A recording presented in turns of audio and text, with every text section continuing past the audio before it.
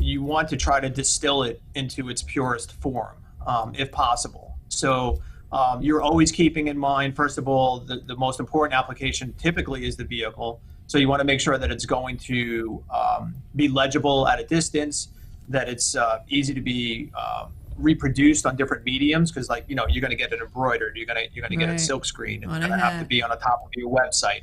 So you've got to have a plan for how all of those executions are going to transpire and make sure that it will work across the medium. That's typically where you see a lot of problems, is that they haven't thought about how it needs to work in certain mediums, and then you're sort of hamstrung by it from that perspective. You see a lot of issues, even the way mascots are illustrated.